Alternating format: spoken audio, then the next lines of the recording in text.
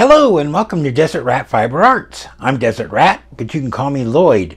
Okay, today we are going to continue with our fleece study for 2023. This week we're going to be doing Texel. Here we go. This is our Texel top that we got from Hearthside Fibers. This is something that I purchased myself. I am not sponsored by anybody in any way, shape, or form.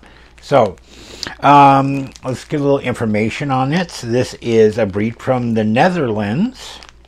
According to this, it's 32 to 40 microns. Staple length is 80 to 150 millimeters, which is 3 to 6 inches. Before we open it up, let's take a look in the Field Guide to Fleece, and let's take a look at the Texel in here. And here's the picture of the sheep. So you can get a good look at them. They're kind of cute. And we'll read aside here. It says from the Netherlands. Fleece weight's about 7 to 12 pounds, which is 3 1/4 to 5.5 kilograms. Staple length is 3 to 6 inches, which is what it says here. Fiber diameter is 26 to 36 microns. So it's kind of a good range there. Natural colors are white.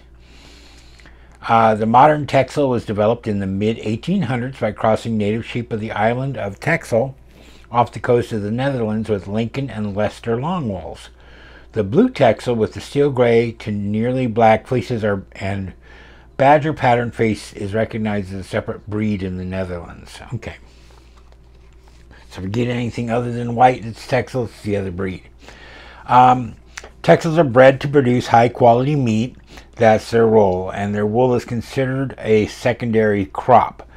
Still, those nice white Texel fleeces are versatile and yield yarns with better than average insulating qualities. The locks are springy and somewhat crisp feeling. Both fiber and locks exhibit partially organized crimp. If you get a fleece from a meat focused flock, you may need to pay special attention to cleaning the wool. Combing will help remove vegetable matter. Shorter staple fleeces can be carded and longer ones can be combed. You'll find Texel relatively easy to spin, but remember that even worsted style yarns will have a lofty quality.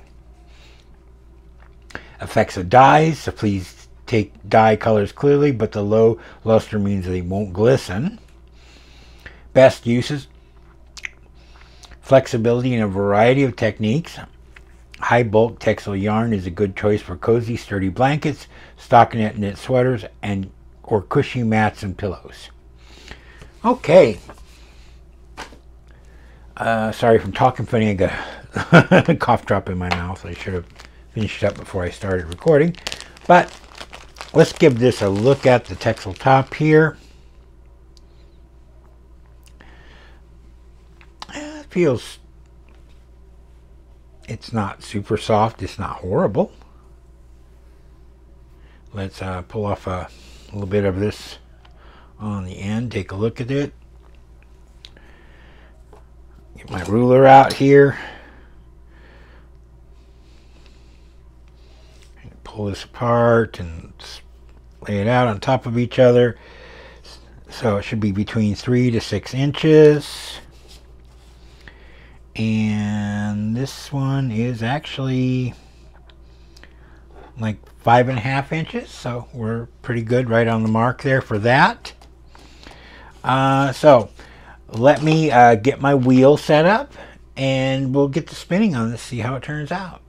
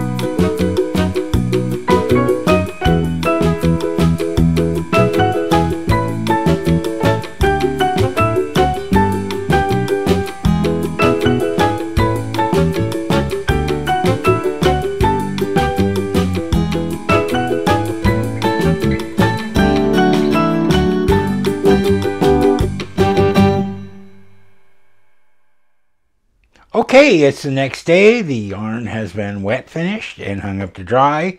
And this is our finished results here.